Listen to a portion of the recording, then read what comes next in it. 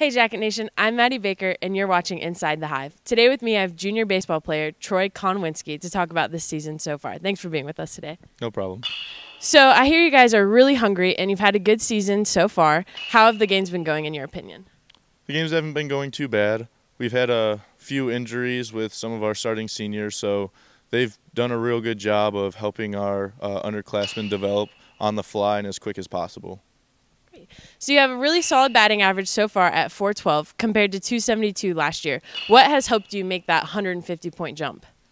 Well, I tried to work really hard in the offseason with Coach Woodley. He's done a lot to help me develop, and towards the end of the year I kind of went into a slump, so that really hurt, but Coach has done a great job with all of us.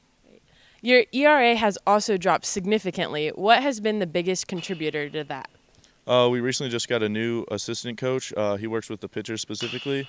His name's Coach Straub. He's come from a few great programs and seen some really good ball players, so he brings a lot to the table and has helped me develop into what I am right now. What expectations do you hold for yourself and for your team this season? For myself, I really just want to help our team win as many games as possible, and I know our team goal is to reach the conference championship, so we're working really hard every day to get there.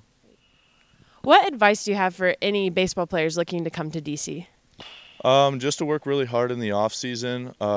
Coaches really try and pay attention to not only what you do in season, but to show how hard you work in the off season.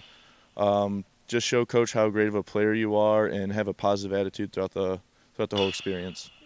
And I just wanted to wish you good luck at Wisconsin this weekend and to not freeze. Thanks. We'll try not to.